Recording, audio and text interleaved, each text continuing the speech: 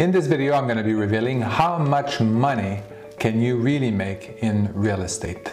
You want to stick around because at the end, I'm also going to give you some tips on how to actually get started in real estate to achieve your goal. The thing is that how can I answer your questions so that it makes sense? Obviously, you can make a lot of money in real estate, but can you make a lot of money in real estate is the real question. And how much money can that be? How much money do you need? Let me start by saying that according to Forbes, a third of the world's billionaires made their fortune in real estate. So that should tell you something about the ability for real estate to actually create wealth. Following real estate is high tech, which is something that we keep propounding, thinking that high tech is one of the best ways to achieve wealth, but it's actually number 4 after real estate. The number 1 is finance and investment, and number 2 is actually retail and fashion. So these are the 4 top positions of where the world's millionaires have made their fortune. So how much money can you make in real estate? Well, apparently you can make billions. The number 1 real estate billionaires had a wealth of about $38 billion last year. But do you need to make billions? Do you need to make millions of dollars a year? How much do you really need to make? Let's keep our goals realistic. Yes, you can go for the sky and the pie in the sky, but really let's be realistic and start with something first. Because most people just want to retire early, achieve financial freedom. Most people don't want to be multi-billionaires. But if the question is, can I make $100,000 a year in passive income using real estate? The answer is absolutely yes. Can you make 200, 300? Yes. Here's why real estate is such a great investment to build wealth, build passive income, build multi-generational wealth, also wealth for your kids and grandkids. First, it's easy to understand, and I think this is one of the reasons why people think that, oh, I have to go into high tech or I have to go in some kind of finance or something like that to make a lot of money. And then they kind of disregard real estate because it's kind of like too simple, it's kind of an old industry maybe. Don't disregard it. It's true, it is an old industry, but it's also something that is constantly innovating as well. But remember that your goal is to achieve financial freedom, build wealth for your kids and grandkids. So do you care really that it's an older industry versus like a high-tech, super innovative industry? You probably don't, and you probably shouldn't. So again, this is what I like about real estate. This is simple to understand. You have a building, you rent it out, or you have a building, you add value, you fix it up, and you sell it at a higher value. If you compare that to finance or the stock market, they have a lot of different investment vehicles that are very complex, that are not as easily understood, and that means that you potentially put your wealth and your money at risk when you are in these types of investments. Second reason why I like real estate is that it's easy to get started. If you don't have a lot of money, it's a little bit harder, obviously. You have to find some real estate investment that make it easy. If you do wholesaling, for example, so that you can build some capital to get started. If you have a little bit of money, it's just very easy to get started. You don't need a license, you don't need any kind of special knowledge or stuff like that to get going. So this makes it very easy to get started. In my opinion, real estate is really the great equalizer. Anybody can play this game, anybody can get involved. There's a vast array of investment strategy in real estate, and you can always find something that's going to fit your lifestyle, your time commitment, and the resources that are available to you, including money, for example. The third important reason why real estate is such a great business is leverage. There are not too many businesses out there where you can use leverage. And leverage is the ability, for example, to put a percentage of the value of the value of a property or the value of an asset, and have complete control over that particular asset. So that means that putting 20% down payment on a house, get a mortgage for the rest, 80%, but you're controlling the whole 100% of the house. You get 100% of the rent. You get, all of that. This helps with the cash flow, because now instead of having one house, you can have 5 houses, but also it's going to help appreciation and wealth building, because now you have 5 houses that are appreciating instead of only one.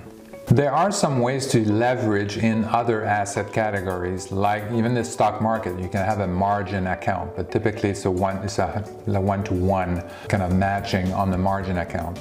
And the reason for this is that real estate is considered a hard asset. It's something that's really tangible, that you can control, and that has an intrinsic value. So this is one of the reasons why you're able to leverage it a little bit more. There are other asset categories also, like I believe in commodities and foreign exchange, where you can also have a little bit more leverage than stock. But again, this requires a lot of knowledge. It's not as easy to get into these kinds of businesses and these kinds of investment strategies unless you have the skills and capabilities to do so. Real estate, very easy, and you have great leverage, 5-to-1 leverage. The fourth reason why real estate is good is partnership. If you don't have the money that you need, I mean, when we look at your resources, do you have the time, commitment to perform and to invest in that particular strategy? Do you have the capabilities, the skills to invest in that particular real estate strategy? Do you have the money to do it?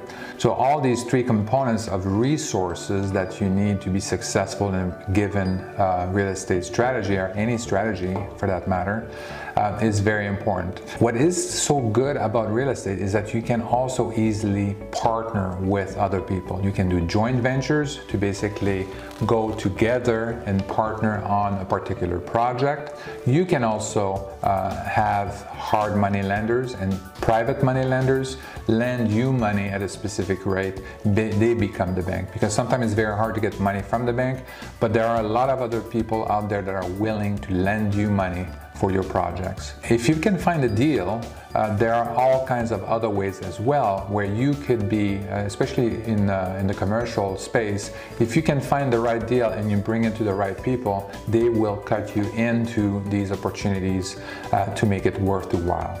You have other industries that have that partnership kind of capability, but it's very rare. You're not going to have, for example, high tech is a good example of that, where you have these venture capitalists. But the thing is that these groups, they're very limited, and they have very stringent criteria. Most of the opportunities, the deals that they see during the day, they're not going to invest in. As opposed to real estate, we have a much higher percentage of finding an investors to help us with our deal and then find the right thing. Again, part of it is that this real estate is a hard asset.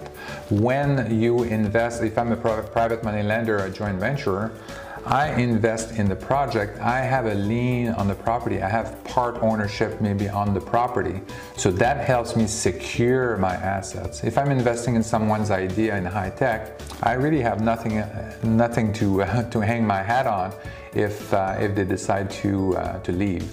So this is something that's, again, because it's a hard asset, it makes it a little bit easier to find partners as well. One of my absolute favorite is, of course, tax benefits. There's a lot of tax advantages in real estate. Obviously, you have all the tax deductions that you can imagine, but you also have depreciation that can be very valuable. Especially if you go into the commercial space as well. So this is something to consider.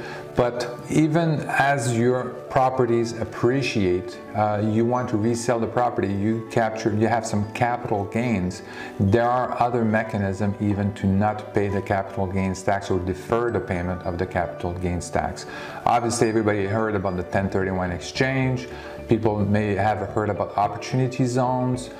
There are also installment sales. There's also endowment plans. There's all kinds of different methods where you can shelter your money and avoid the capital gains tax. And finally, something that's very critical is about determining the value. When we're talking about the stock market, the value of the stock is not really determined by you. Yes, you are kind of a contributor to the supply and demand of that particular stock with your bid and ask, but in reality, you don't affect the market. When you're looking at real estate and a piece of property, determining its value on the market is a little bit easier to figure out, and you have the ability to negotiate a little bit better to get the better price possible. For example, if you have a single family house, all the residential property, the value are calculated based on comparable sales. So they look at sales of similar homes close by that have sold in the last 6 months, and that determines kind of what you can expect for that particular property. You can still negotiate up and down to get the price that you want, if you want to wait longer and stuff like that. But really, this is the value, how the value is calculated in the residential space. In the commercial space, the value of the building is determined by two factors: the net operating income and the cap rate. The cap rate is normally calculated by the net operating income divided by the value of the building. But when you're looking at the cap rate in terms of the market, it's really about the quality of the revenue in that particular neighborhood. Also kind of factor in whether the building has been recently renovated and all of that. So they're comparing the cap rate of similar buildings in the area and other factors, and then they're looking at the net operating income, and that gives you the commercial value of that building. So this is very interesting because you can dramatically increase the value of your building by improving your net operating income. So as promised, I'm going to tell you kind of like how do you make money in real estate? Where is the money in real estate? At its most basic level, the real money in real estate is made by developing a property to the highest and best value that you can get for that property. And determining that value, determining that highest and best use is really depending a lot on your knowledge, your skills, and your capabilities. Who do you have on your team and stuff like that, and what you're interested in. So as an example, when you're looking at a piece of land, people may have different perspective, different point of view of what they can do with that piece of land. One of them might say, oh, this is a great piece of land. I can sell it as a park or something like that. And they would see the value of the land as being, let's say, $10,000, right? You will have another investor who would look at that same piece of land that they have a contractor on board on their team, and they say, hey, we can build a house and we can sell that house and make $80,000 profit. I'm gonna put $10,000 in to buy the land, and I'll pay the cost for the construction, all of that. I'll make $80,000 profit. So that's 8 times the amount of money that you put in. So that's a significant profit, a significant return on your cash. You may have another investor that is looking at it and look at the zoning and knows that this is a commercial zoning, for example, or something for a multi-family unit, and the lot is big enough, and he decides to build a 4-unit or 6-unit apartment building on that same piece of land.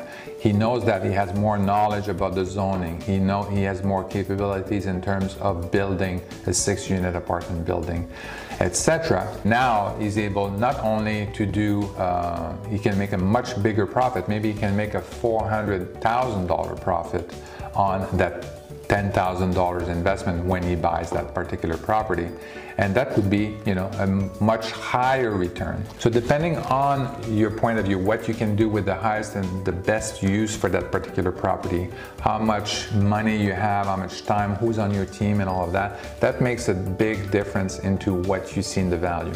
And this is really the best thing about real estate, is that you can really kind of figure out what is the highest and best use, and then develop that property to its maximum value. And this is how you really make money in real estate. When you do these kinds of investments, though, this is not passive income. So this is definitely active income investment. So you have to put all of that together. You have to put the team together and find the investment and design what is that highest and best use. Thank you for watching this video. I hope you learned something about how to make money in real estate, and if you like it, make sure you click the thumbs up. That really helps with the YouTube algorithm to spread out this video to a broader audience. If you like real estate investing, if you like entrepreneurship, investment in general, financial freedom, make sure you watch the other videos on my channel. Make sure that you subscribe and also click that notification bell so that you are notified whenever a new video is published. Thank you very much.